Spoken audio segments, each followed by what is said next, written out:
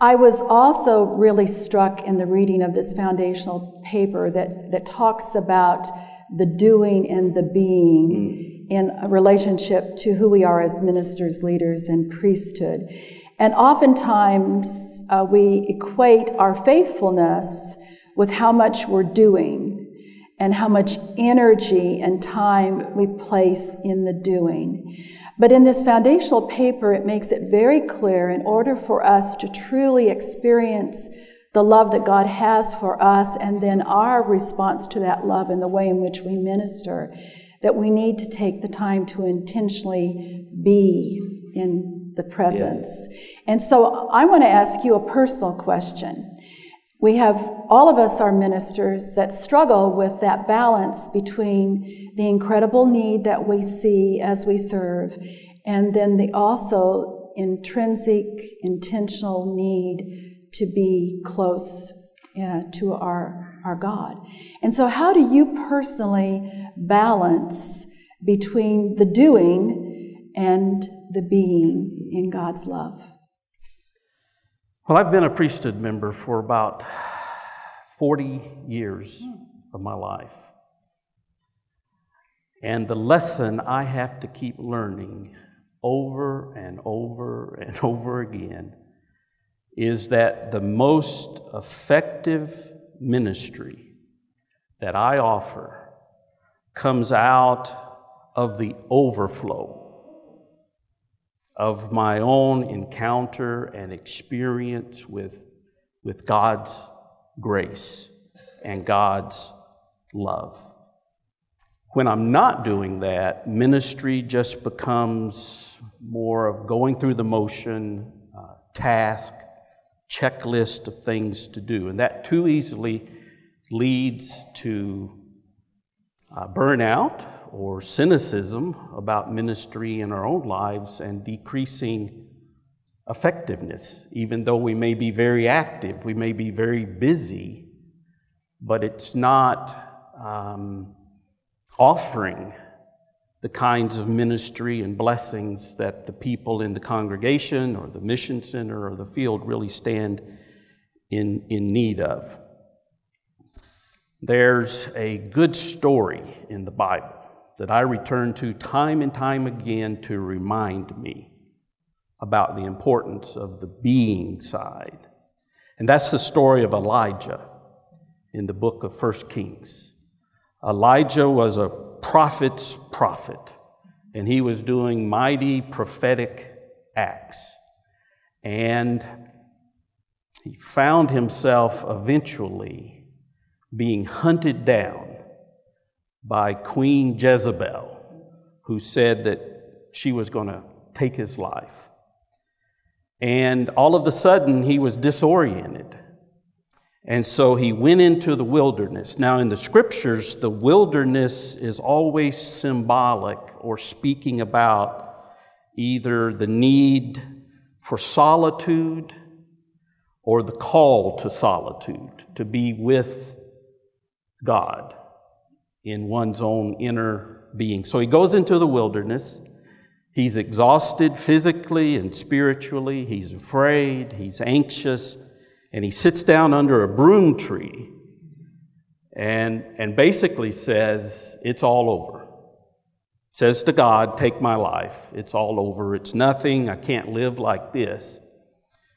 And then he goes to sleep. Now there's a good point. Sometimes what we need most is to sleep. I was thinking about that this morning. Yeah, what time? About 3:30 when I woke up. He goes to sleep, and in a moment of grace, in that solitude, when he's on the edge, a messenger of the Lord, an angel, comes to him and taps him on the shoulder and says, you need to eat some bread and drink some water because the journey has become too great for you. Now, that's the phrase that really speaks to me. But not just to me, but I think to leaders in the church, priesthood ministers, at every level of the church's life, it's all too easy for the journey to become too much for us. And so he's being nurtured by God's grace and God's generosity. And not only does that occur once, but it occurs twice, as if to say one retreat or just one break is never enough. But the angel says again, eat some bread and drink some water, which of course are highly symbolic of the spiritual life.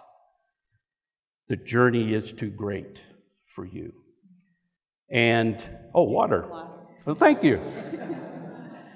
And all of that becomes prelude to a continued journey where he goes further into the wilderness, he dwells in a cave, so he's going deeper.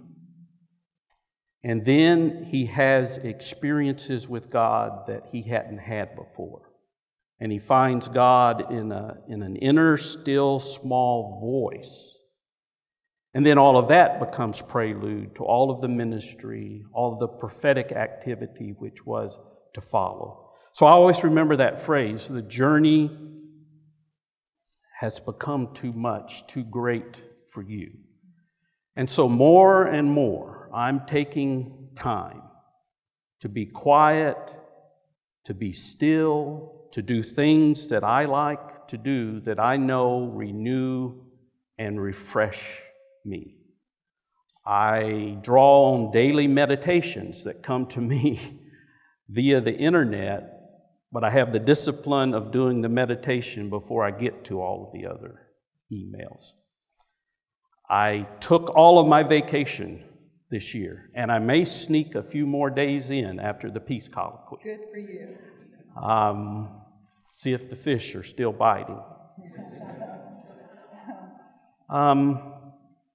Prayer time in quietness and stillness with a lot of listening has become even more frequent in my life.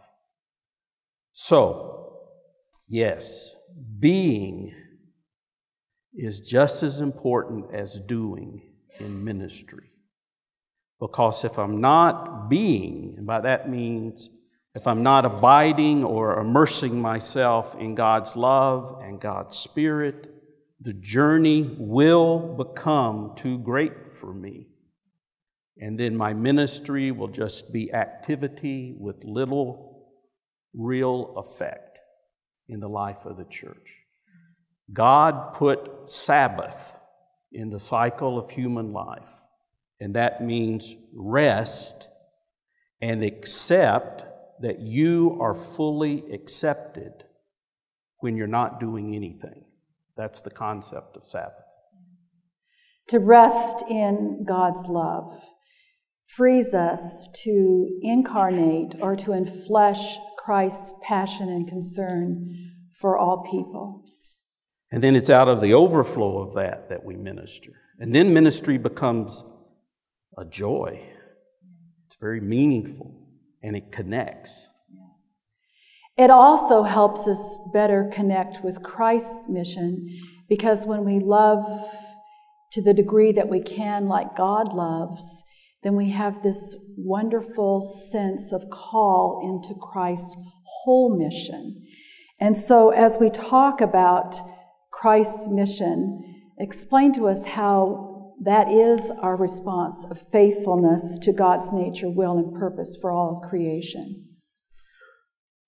Well, we believe that Jesus Christ is the embodiment of God's nature, will, and unfolding purposes in creation, so we can look to Christ to understand more clearly what that is. And so this is the connection, again, theologically, foundationally. Where do we see the clearest expression of Christ's understanding of God's nature and will and unfolding purposes? It's when Christ, as is recorded in Luke 4, we've already heard this morning, proclaims his understanding of mission as his personal calling. That is revelation to us about God's nature, God's purposes, God's priorities in creation. And Jesus speaks about evangelism, proclaiming good news, compassionate ministries that heal the brokenhearted and the despairing, and then justice and peacemaking ministries, especially with the phrase to proclaim the acceptable year of the Lord. We study that in the scriptural context. We understand that that's the time of God's realized justice on earth as it is in heaven. So when we focus on that mission as disciples and as members of the priesthood, we are right in the center of expression of God's nature and God's purposes as revealed in the life and ministry of Jesus Christ. And that's why we continue to emphasize the mission initiatives, because they align us and they focus us and they help us avoid not just giving attention to one aspect of God's nature or one aspect of Jesus' ministry that particularly appeals to us or that's most related to our interests and giftedness. It pushes us to always be looking at all the dimensions of Christ's mission and ministry in the world. And that's good for us as disciples, as leaders, as priesthood. It's good because it makes for healthy congregations that are truly aligned with God's will, nature, and purposes. Yes, and as ministers, all three of the mission initiatives to invite people to abolish poverty and suffering and pursue peace on earth, those are all connected in very important ways. We don't just do one and not the other. Right. In fact, we do them all the time, daily in our lives. All three we're actually focusing on Christ's mission as we live all three out daily. Yeah.